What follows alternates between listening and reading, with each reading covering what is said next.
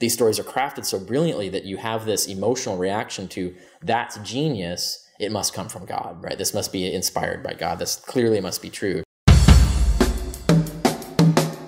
Mark is not writing a memoir. He's not collecting oral lore. He's not writing a history. He's not writing a biography. He's writing a message.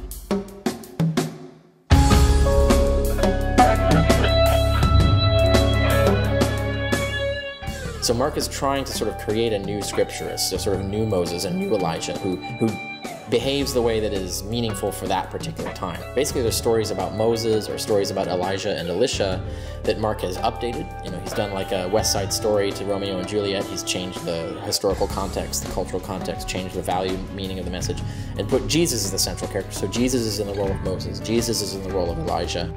Mark is also doing this in a sort of Homeric style. He's taking ideas from Homer and rewriting them. He'll take stories of Odysseus and other people from the Homeric tales, rewrite them so that the value message is the value message Mark wants to sell, not the value message that you get from Homer, so that this book would even replace Homer. This is really how Jesus even became historicized in the first place, is that if your hero doesn't exist, it's a much harder sell to say that he's the great moral guide.